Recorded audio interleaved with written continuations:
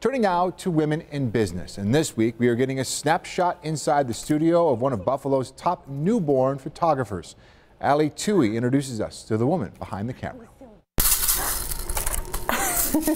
Jessica Vestola is busy doing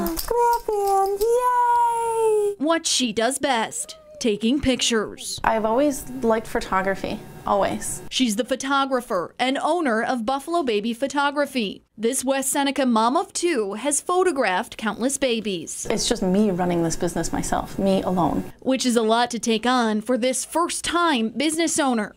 After all, she didn't have any formal training when she decided to pursue the skill about 5 years ago.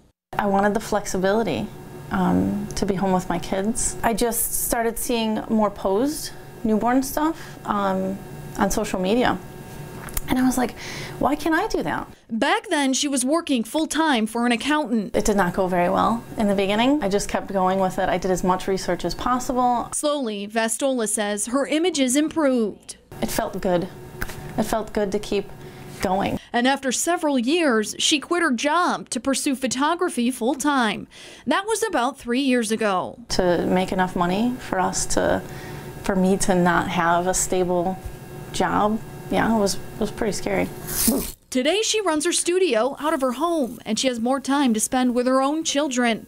She also teaches other aspiring newborn photographers the tricks of the trade. Hi. Those are a few of the reasons this business owner is glad she never lost her focus. Do you recognize yourself? In West Seneca, Ali Tui, 7 Eyewitness News.